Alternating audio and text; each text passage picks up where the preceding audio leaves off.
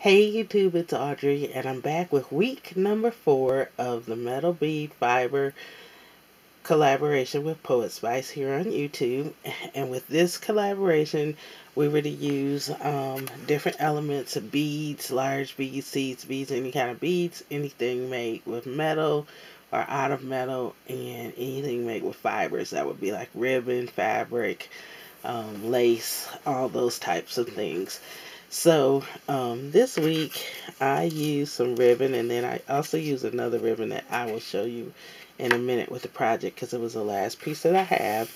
I have this Altoid tin that I packed one time for a crop of some sort, and it's filled with just beads, bead caps, that kind of thing. So it was sitting on the shelf, and I looked at it and said, okay, this week I'm going to use what's in there to make a project. So I did that. And then with all the journaling and things people are doing, I thought, okay, I could use these ribbon ends to make bookmarks. And they come in 3 different sizes: a small, medium, and a large. And this is something I guess that was really popular a few years back. And I decided to use some because I had made some a couple years ago and was looking for certain ones and had bought a lot of different ones and then realized I never took them back. So I have quite a few of these. So I have those, and just to show you, they do come in other colors. Like this one is oxidized brass. You could get them in gold also. They come from Joann's, Michael's, Hobby Lobby, Walmart even has them. So what I have done is I have made some bookmarks with charms on the end. This is the first one, and this one is a skinny one. These are quick and easy to do because you get ribbon, you cut the ribbon to the length that you want. You take an end cap like this, or a ribbon end. You slide the ribbon in there and you just snap it closed or bend it closed with like a clamp or a plier. And then what I've done is I've made beads. All of these are separate. There are 4 different beads. There's this elongated one. There's the angel wings. Then there is the iridescent bicone bead there, and then a silver topper for like the hat or a halo. And I put those together with a hairpin, and then I wrapped it into a loop, and then I used a ring to attach it to the end because the end of these have little loops.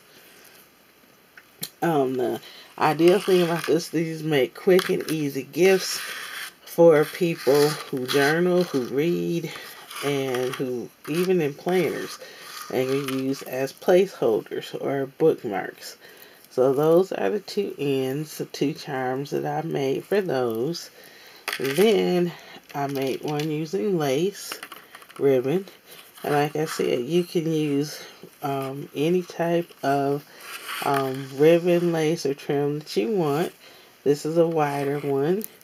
I used the wider end caps, and then I made this bead grouping with a head pin. I just picked out a couple beads, a couple silver bead caps. This one is in the middle, hard to see, but it is a rhinestone rondelle. See if I could get it to focus for you a little closer.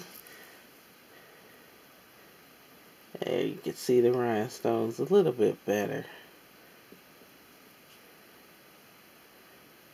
And then just a little clear bead at the top. Again, I made my little loop. I put it on a ring and then looped it through the end. So these make quick and easy gifts. And even if you don't want to make your charms, you could just get charms like these at Michael's and dangle them off the ends. Now here's another example of the words.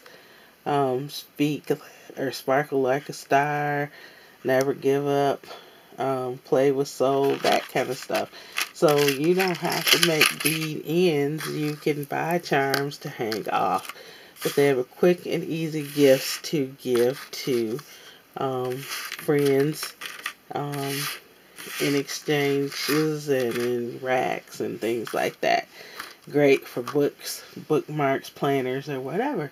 So I will have the list of ladies and their links to their channels below who are in the collaboration, and I look forward to seeing you for week number 5.